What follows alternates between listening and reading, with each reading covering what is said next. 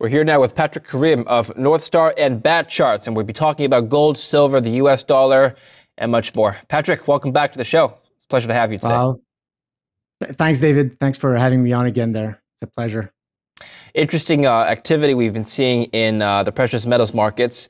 And by that, I mean, if you zoom out, which you're about to show us, you'll notice that we're in a very important phase of the multi-year cycle. So tell us what you mean by that. Well, you always got to zoom out, guys, because what's happening right now, what's unfolding before our eyes, is it's a huge paradigm shift in from U.S. equities being where they are today, and a transition back into gold, silver, commodities.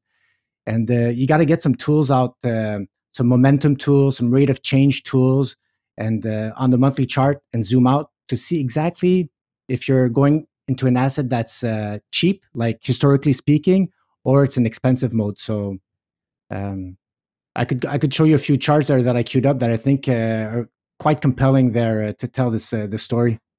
Okay, so what are we looking at right now? On the bottom chart, there's an arc. You drew this yellowish arc, and we're currently at the bottom end of that arc. So are you implying then, Patrick, that if this chart pattern were to follow the arc formation, we would be trading at much higher prices into next year? Exactly. So right now, this is the historical gold chart. So you've seen this, the rate of change. So 7-year rate of change. It means wherever you are in this chart, if you would have bought 7 years ago, that's how much change, how much it went up. So 600%, 900. You see here's the bubble in the 1980s. 2011, we had a rate of change of about 350%. And technical analysis, it works on any type of instruments, human emotions. So here's exuberance going up, and after that, here's I could have drawn even here a perfectly broken trend line, just broke down, and then just down, money flowing out of gold, etc. Starting to find a bottom. So the rate of change here was actually negative. But right now, what's happening is very bullish. So we went from negative rate of change to bullish. So we went from below zero to above zero, and we're gaining momentum. And right now, we're coiling, slowing down on this breakout line right here, trapped above an inclining arc, so higher lows, right? The arc always helps you support the price action.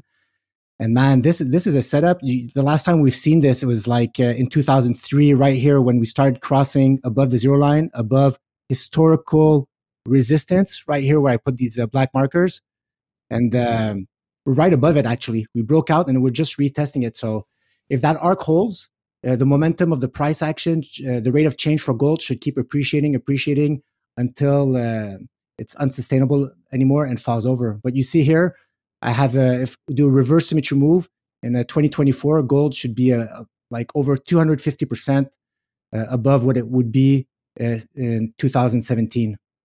Why did you use 7 years as your cycle? Man, it's I interviewed Blackbeard Research report a while back, and he was using 7-year rate of change, and he said that I forget who. Well, I'm so sorry. We'll try to find the name, but it's this important cycles there that some other guys have been looking at, and I said, okay, I'll try it. See if it makes any sense. But as a TA guy, I don't put any importance to it, but it kind of fit. So I just kept going using that as a baseline. Okay. All right.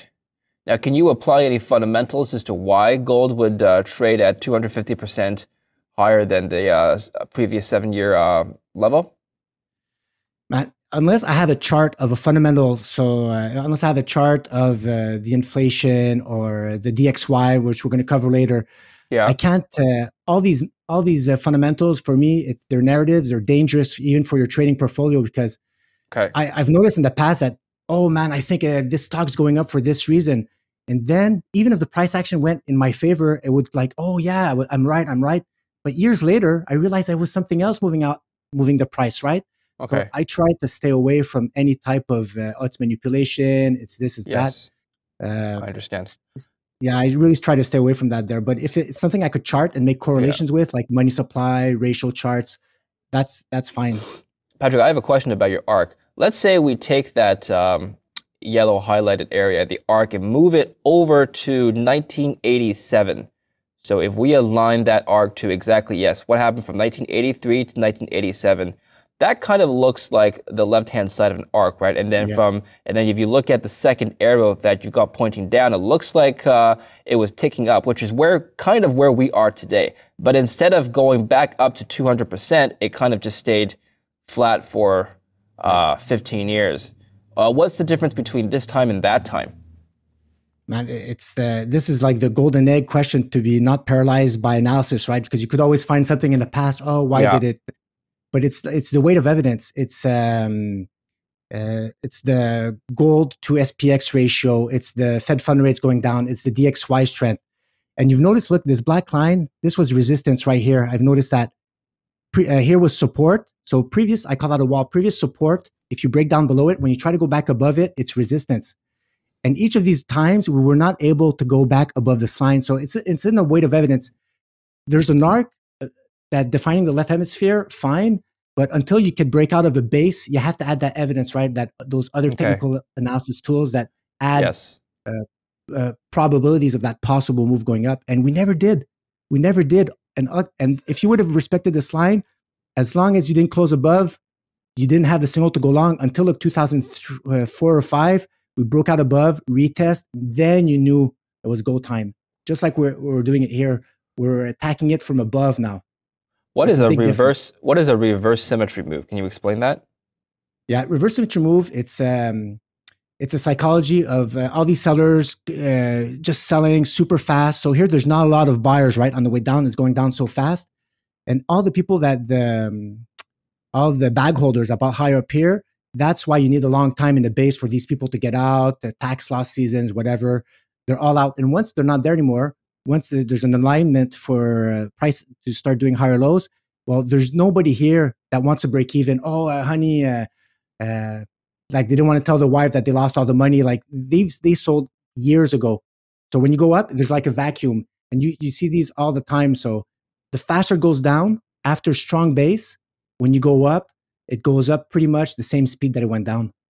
Yeah, you don't want to tell your wife you lost all your money. I'm not married, but I can understand.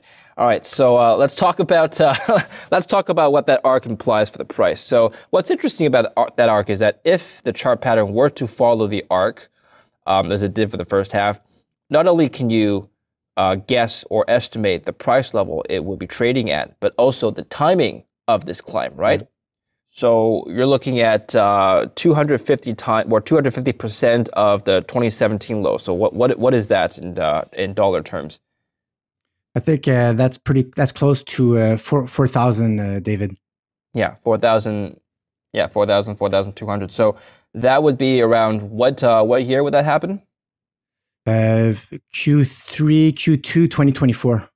Okay, interesting. Let's switch over to silver now. Yeah. And let's apply the same analysis to silver. So what are we looking at there?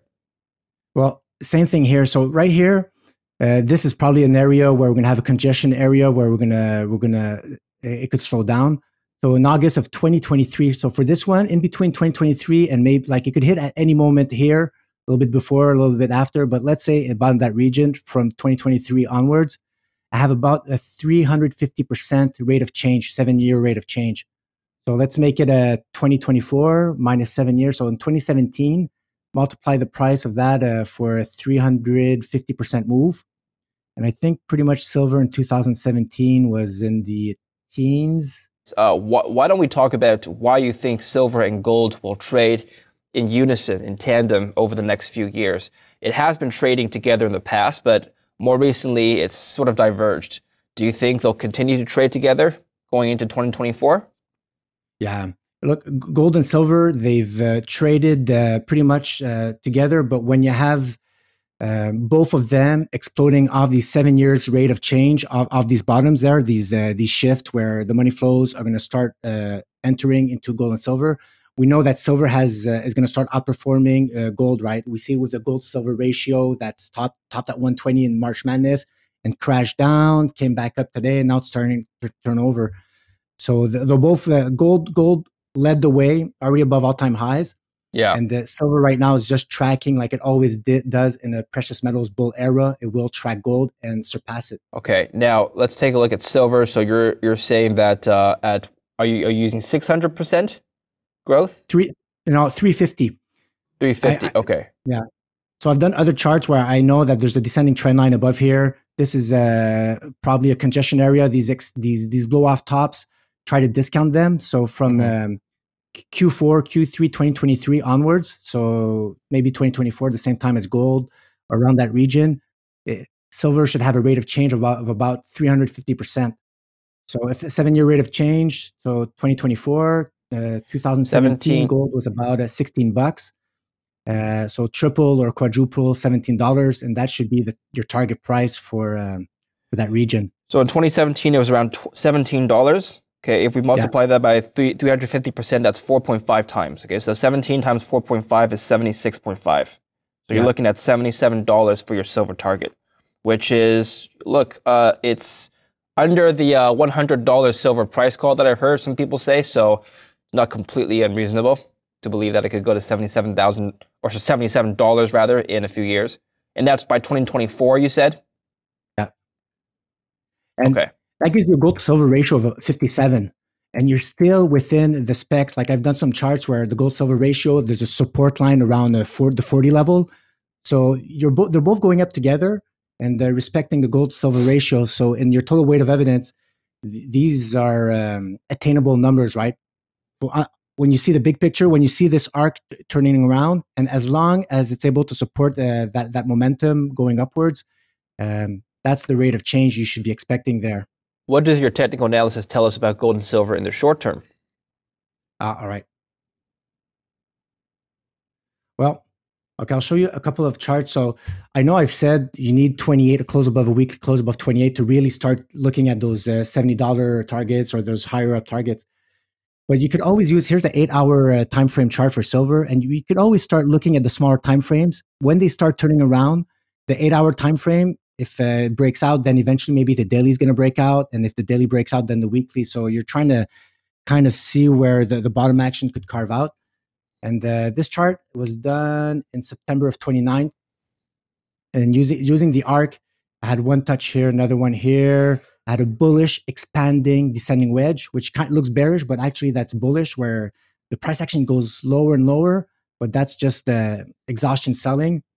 And after that, you could start drawing trend lines where it could break out. And I did this one after I published it on TradingView. So on TradingView, you have a fast forward button right here. I'll do it for you guys. And when you fast forward, it shows you all your chart annotations the way you did them, but it shows from that point on what happened to the price action. And right here, this was a good bullish omen when we broke out of this descending trend line. Here, a bullish transition zone. And here I have a longer term trend line, which brings us all the way to those 28, that nasty $28 we want to get up above. And we went up to it, played around it, and it went up, retested it. I could have probably drawn this line better. There's some folks told me that we actually did a retest, and now silver is moving up level by level within the confines of the arc. So this is very bullish as long as we keep closing above these levels identified here, $25, closing above, one step at a time, and then retesting it, moving slowly to the right hemisphere of the arc. We should be heading close to retest those $27, $28 levels there by the end of the year. Okay. I'm just curious as to why you're applying arcs to the short term as well. Do the arc formations also apply for shorter time horizons? Exactly. If the thing with arcs, and we use them at Northstar Badcharts, and Kevin, you've had the Kevin Northstar charts. The high success rate of a chart is just because it encapsulates so well a descending trend, right? Where nobody wants anymore. Here, there's super, like, people are calling here the gold chart on the daily chart. People are calling golds going back to 1200, deflation. But as the momentum slows down, the bottom, you see it starts flattening out.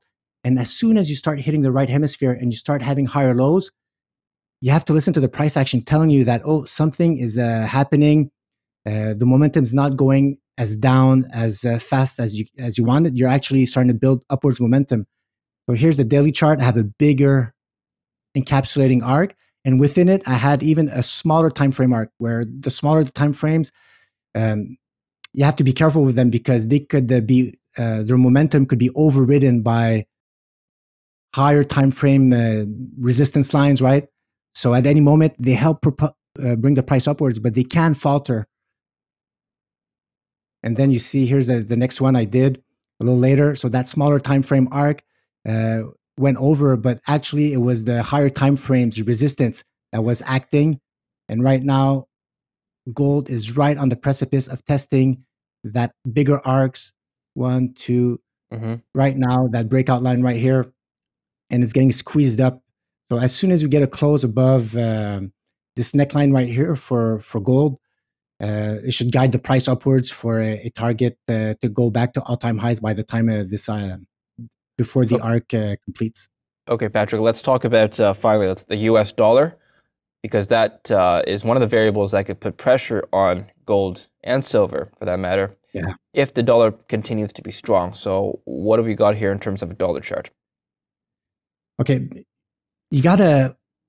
That's why I have this chart there, just to show the weakness of the US dollar. No matter if it's going up on the short time frames and milkshake theory and whatnots, you got to look at this chart. So this is, again, the 7-year rate of change. But you have to see this as when this starts breaking down, it's like the momentum of, even if the price action goes sideways, the momentum's broken. And every time it's had these huge breaks, the US dollar has been in a world of hurt. Huge break, clean breakdown line. And right now, we had a breakdown line right here, 2017. It tried to get back above.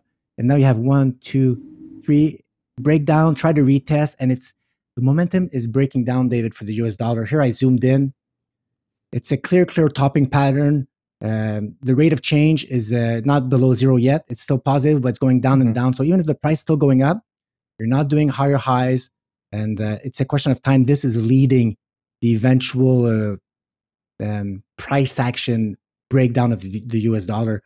And if you put that in the whole like weight of evidence of precious metals at the bottom, historical bottoms and rate of change starting to move upwards. And then on the opposite, you have the US dollar, which is actually at the top of its glory. Here, Jack, just remove even more noise. What you're seeing right here is a 6-year moving average of the US dollar, not the price. And here, it matches cycles perfectly. So you always do cycle analysis matching the bottoms. These are perfect 16-year cycles, 1980, 96, 2012. Every single time it started turning back upwards, that was a bull cycle for the US dollar on the 6-year moving average. Here, when it topped, when the price action was too heavy, as soon as it started turning downwards, it never got back up. Here, another base formation. Here's a top that turned. And it's turning right now, David, once more. So even if there's a spike on the US dollar, it really, really has to start picking up steam to the upside to try to override this. And when you look you use that cycle analysis to try to see what are the odds of this C point converting into an uptrend. Well, when you've seen it's done it 2 or 3 times previous in the past, you have to assume that the US dollar is going to go, I don't know how low it is. It could be a higher low here for the 6-year moving average, but you know that it's going to be unwinding right now for a little while until it starts bottoming around here, and then it's going to start turning up, not before 2028. So bottom line, you think the US dollar is going to weaken because momentum is slowing down. So a weakening US dollar should be supportive of your earlier analysis, which is higher gold and higher silver prices going into 2024. All right. Patrick, fantastic thoughts. Thank you for your analysis today. Thank you for coming on Kitco. Thank you, David. And thank you for watching Kitco News. I'm David Lin. Stay tuned for more.